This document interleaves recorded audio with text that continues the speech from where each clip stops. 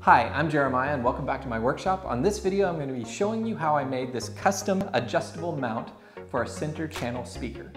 Check it out.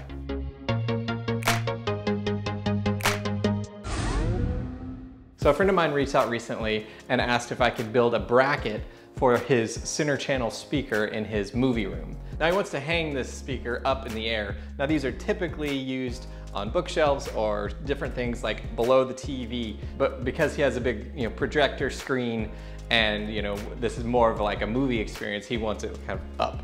He did a lot of research, couldn't find a bracket that he wanted, and so he reached out to me to see if I could do something custom for him. So I've been kind of noodling the idea, and I think I found a design that both he likes and I like. So I used Shaper 3D on my iPad just to kind of mock up the basic idea. This box here is the screen that he's suspended from the ceiling, and then he wants to mount to the top the speaker and then be able to pivot it down to kind of dial in the correct angle.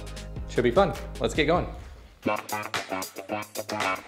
first step is to measure and figure out the correct dimensions. Then I mark my cuts on the stock and cut the pieces to length on my wall-mounted portable bandsaw.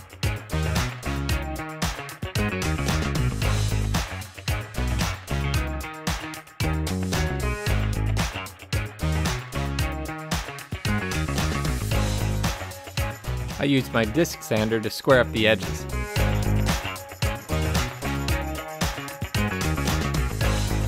I cut out a relief to allow for the mount to rotate, and then rounded over the edges on my disc sander. That's some impressive sparks.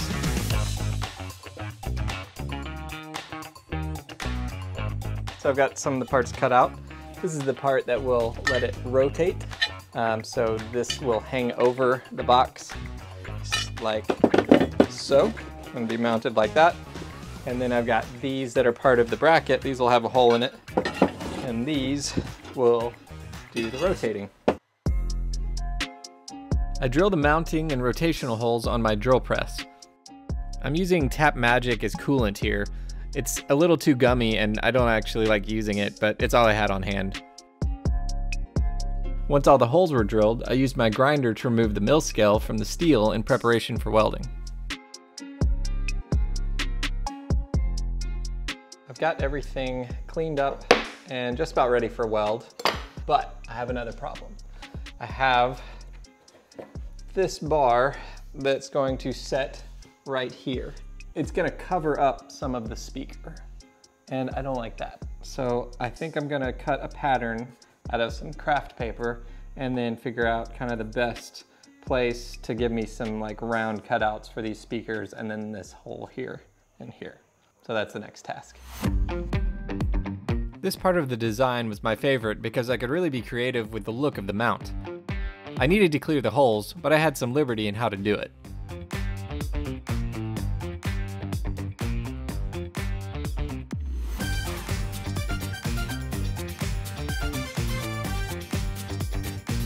I sketched out half of the pattern and then folded it in half to ensure it was perfectly symmetrical.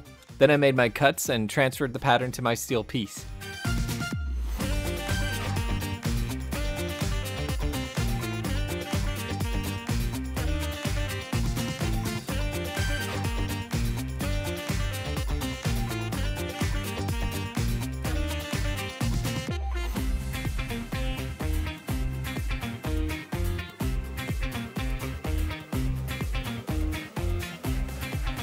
Cutting this design out on the bandsaw was really fun. I want to do more of this kind of work. The belt sander made it really easy to clean up the edges.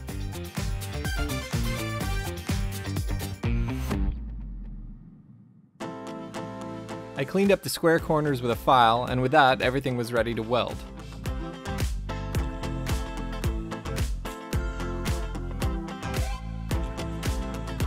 I tack welded the corners before laying a full bead.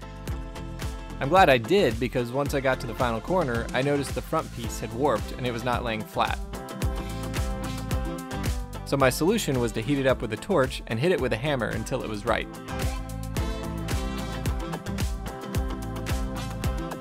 And that did the trick.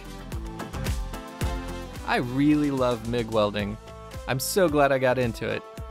It just opens up a whole new realm of possibilities of making things.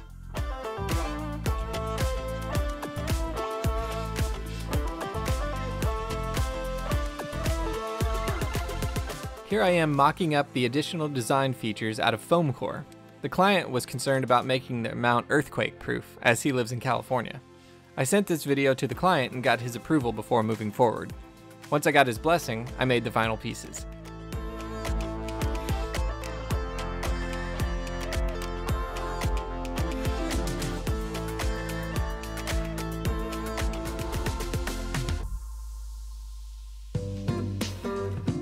And here's the final product, finished and painted and ready to go.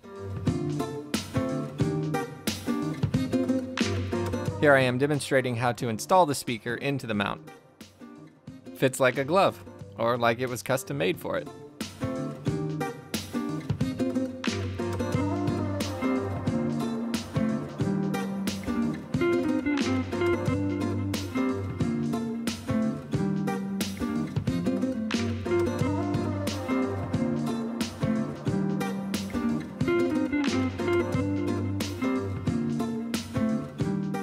So here's just a brief rundown of the features. You've got these pivot points right here on either side with a hand adjustable screw that you can tighten it up. You've got these guys here, these rubber feet that will clamp the speaker into the bracket without marring the surface. It's got neoprene rubber lined all the way around wherever there's a point of contact, so that's good. It's not going to scratch the speaker.